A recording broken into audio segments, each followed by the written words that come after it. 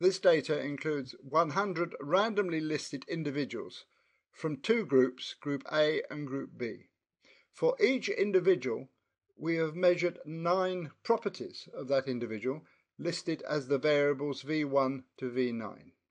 We wish to use a principal component analysis to see if we can combine these variables to derive new components which will produce a simpler description of the system.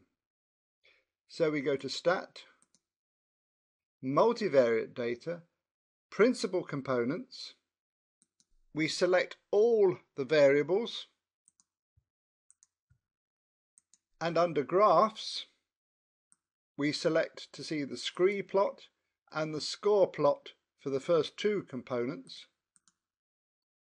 and under Storage we will store the coefficients of the first 4 principal components. So we go to Storage, and we will store these coefficients in 4 new columns, which will be C12, C13, C14 and C15. Okay, and we now run the analysis.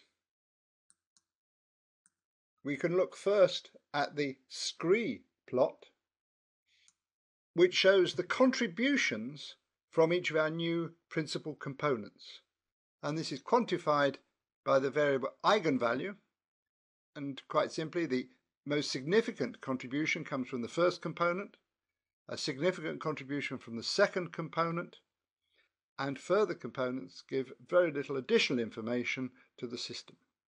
So we're concerned mainly with the first 2 principal components. And if we then look at the score plot, which is based on these first 2 components, where we see each subject in our data has been plotted on the basis of its first and second component values.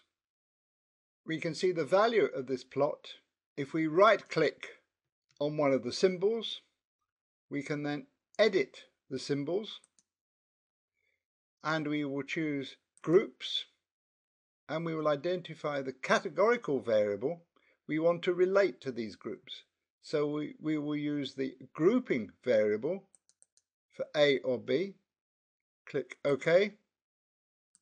And now we can see that each data point has been identified according to the original group in the data that it came from, either Group A or Group B.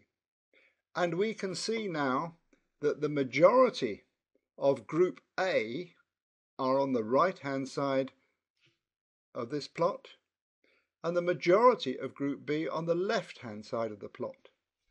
So actually the first component of our data has been fairly effective in separating Group A data from Group B data. And we can see that only a few data values have been misclassified. So there's only a few of Group A that are on the left-hand side of the 0 line, and there's only a few of Group B that are on the right-hand side of the line. We can now look at the coefficients of the principal components that have been produced. So we will look at the data in the worksheet, and we can see that columns C12, C13, C14, C15 now contain the relevant coefficients. I can now give titles to these principal coefficients. So I call the first one principal component 1, PC2, PC3, PC4. And for clarification, I will add a column here where I will identify the relevant variables, V1, V2, V3, etc. So that now we can understand this table of coefficients in that principal component 1 is then a linear combination of these variables V1 to V9 with these relevant coefficients. So PC1 is equal to 0.046 times V1 plus 0.465 times V2 plus 0.24 times V3, etc.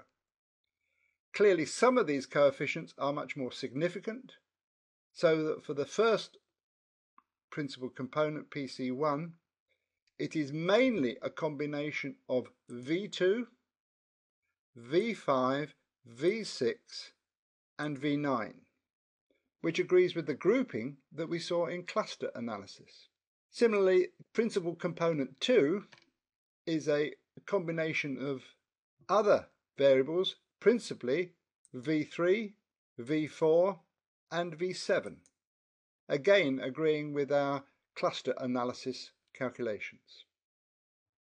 We can choose to store the calculated value of PC1, for example, for each particular observation in a new column.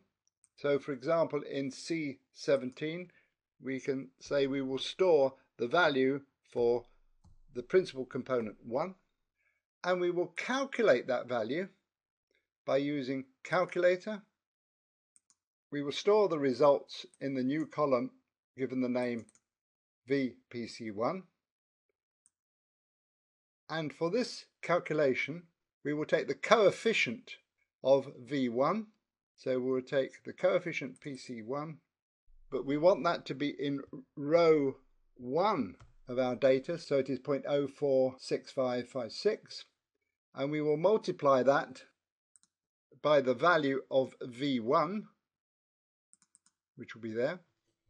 We will then add the coefficient of V2 for PC1, which is in the second row of the PC1 column, and that will be multiplied by V2.